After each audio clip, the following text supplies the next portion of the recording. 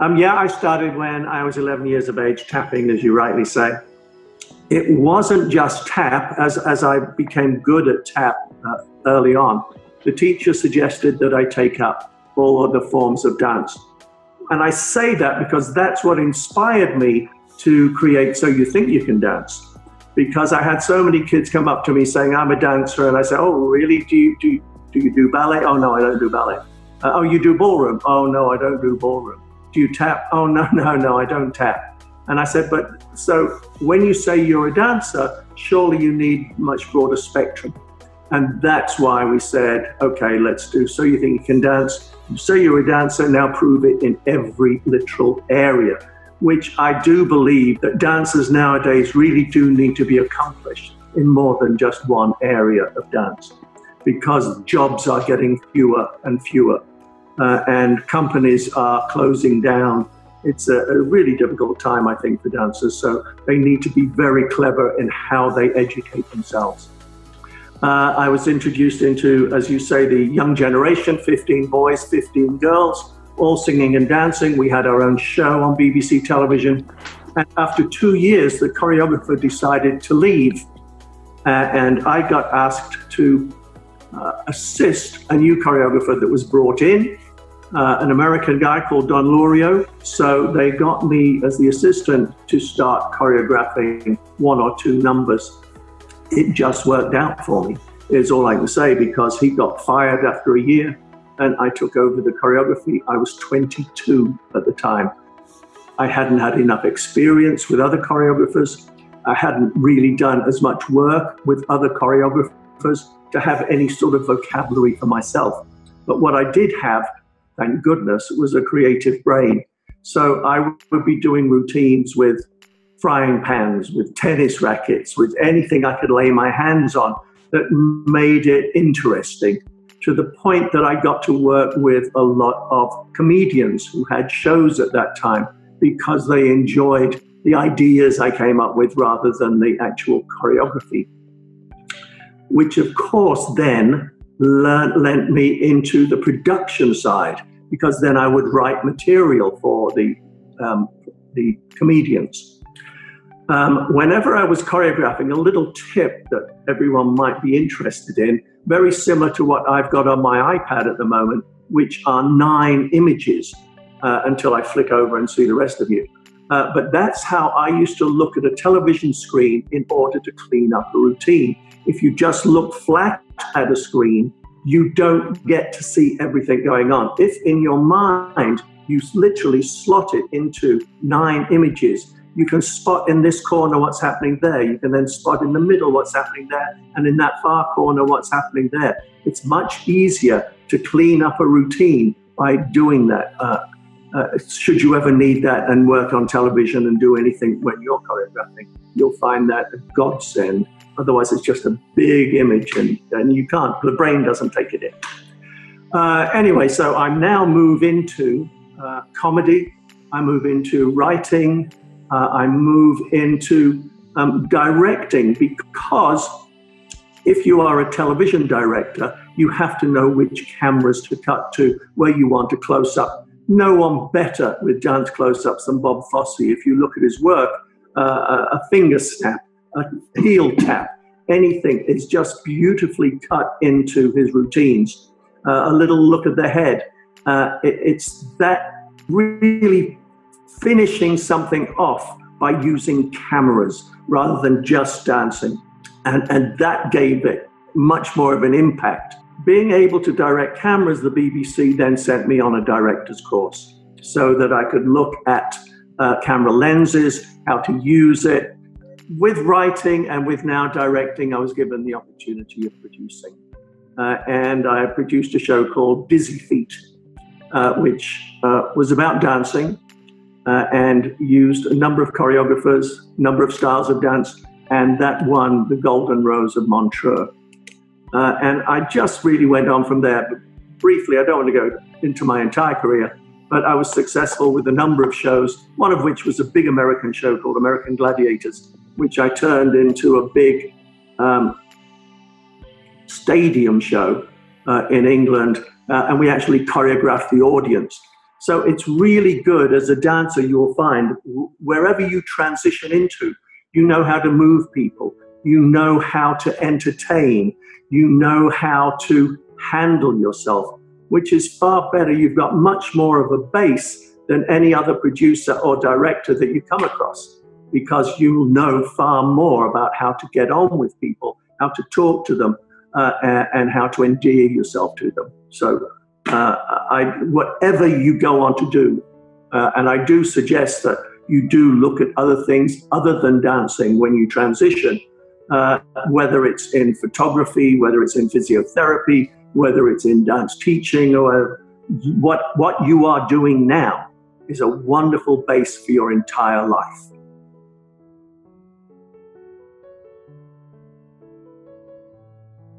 It's changed enormously, absolutely enormously.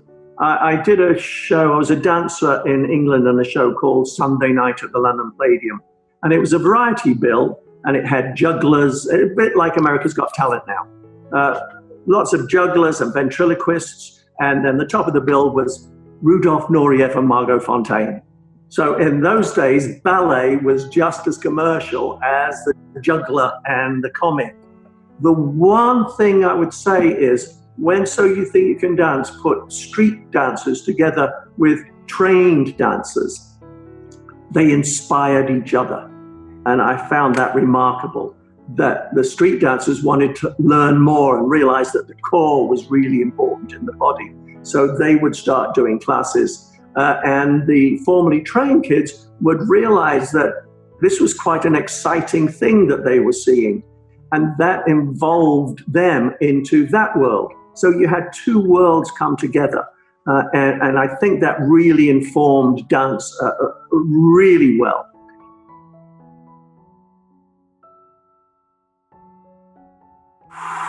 Creativity, and if you are going to follow somebody or copy somebody, improve upon it. It's a bit like when The Voice came out after American Idol. American Idol was always about the contestants. And even when Simon Cowell was rude to them, you know, now I know why God invented earwax, he'd say, and terrible things, or go and sue your singing teacher. It was still about the contestant. What The Voice did was introduce the judges as the major part of that show. Their interaction was more about them than the actual artists. And they used to have some great singers on The Voice, but not one of them really came and became a star like they did on American Idol, because I feel it was more about the judges. But it was hugely successful because of that improvement, and of course the chairs swinging around. They'd improved on it. And if you're going to do something that is the same as somebody else, fine, use that as an inspiration, but be creative and improve upon it. So I think I'll go back to integrity as well. That's all part of improving on something, being creative. So creativity, integrity, and for me, humor. Because if you've got a talented person and a person that makes you smile, you're always going to err towards the person who makes you smile. You can see on So You Think You Can Dance, the best dancers don't always win. It's the dancers that connect with the audience, because the audience are the ones voting for them. I always moan at people who don't smile. Sometimes you're asked not to smile. Sometimes the subject that you're dancing doesn't require a smile, but it does require your eyes, and it does require your presence for the audience. And that's really important. So whenever I say show me your personality, it's about presence as well as anything else. I just want to know that that light is going to come out of your eyes. And we've all got it. We've all got that little switch. Sometimes many of us don't find it, but it's all there. And we've just got to find it, turn it on, and light the room up. And it is that feeling of power that comes out of your eyes and your entire body when you walk out on that stage and you want people to look at you. Not the person next to you, you.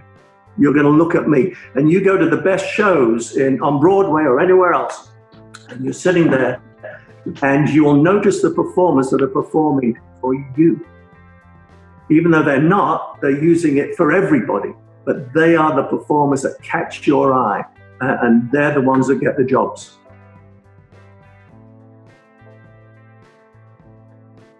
It means that you have the power over everything from the graphics through to the content, through to how it's directed, obviously who's in the show, what the show is about, and you carry the can too. If the show doesn't work, you're the first one fired. Right. So it is, and you've always got to be in the knowledge that you don't know everything, and you are totally reliant on a group of people, your production team. They're gonna, if you're good, they will follow you to the ends of the earth until you realize sometimes, oh, we're all going the wrong way, we'll go that way. And then everyone comes around, and you have to be good enough that you know they will follow you. And that's what happened. We used to make lots of mistakes on American Idol and rectify them as quickly as we could. So you have to be in that position to listen to what your production team say, pick out what you believe is the right way to go, and then follow through. I, as the executive producer of American Idol, was the showrunner. On lots of other shows, the executive producers are just the ones that provide the money or provide the company, and it's the producer or director that runs the show. So You Think You Can Dance, I've got two other executive producers that actually work on the show. All the others are company people that if their company is doing it, they get a credit in there. But Jeff Thacker is the one that really brings the choreographers in, chooses the music, and gets that side of it together. And Mike Yorchuk is the one that gets the backstories together, does the editing in the initial stages of all of the auditions. So different people, different strokes for different folks. And then I try and oversee the whole thing.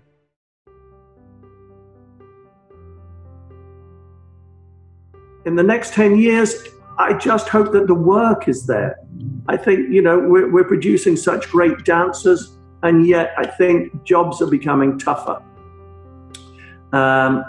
Broadway's always been very good.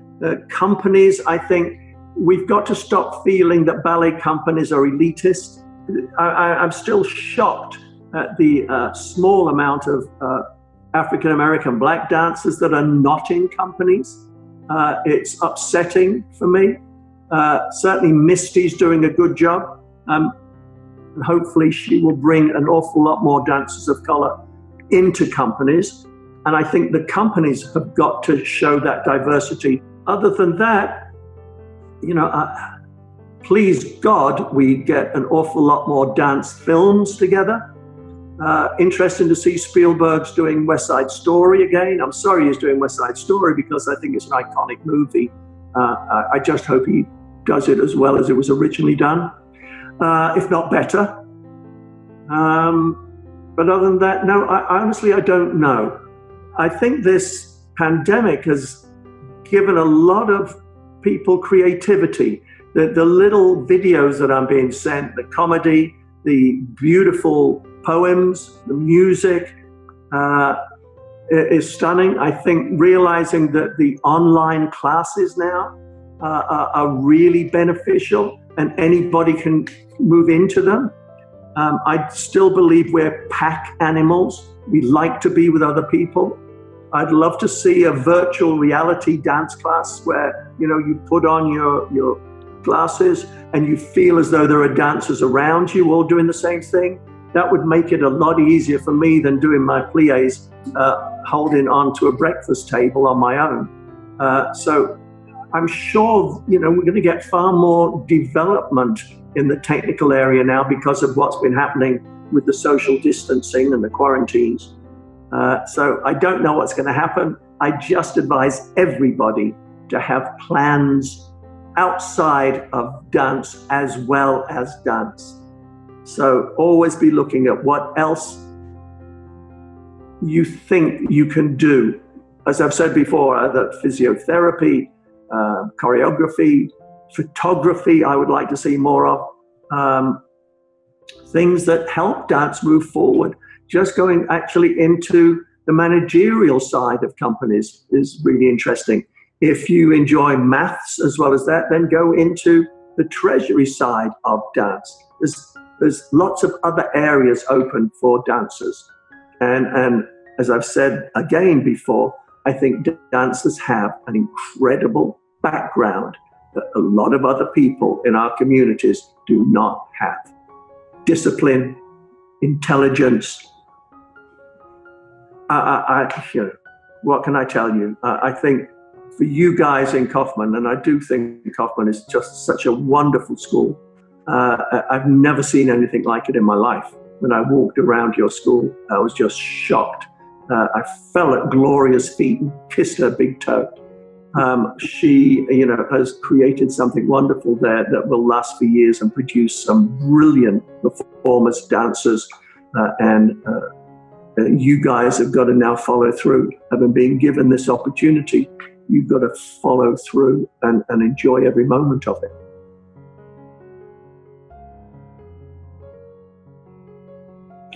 Keep working. I mean, I do a thing called Brit Week, which I started about 14 years ago, where it celebrates the union between Brits here in Los Angeles and the Americans.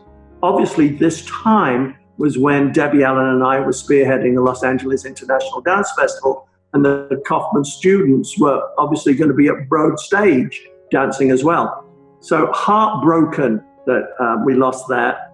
I also was being given a star on the Hollywood Walk of Fame, which I think the Kaufman students were going to come to, because I think for me, if I'm going to boast about anything, that almost means more to me than the Order of the British Empire from Her Majesty the Queen, because I don't know how many dancers have got a star on the Hollywood Walk of Fame, apart from the Gene Kellys and the Fred Astaires, the real dancers.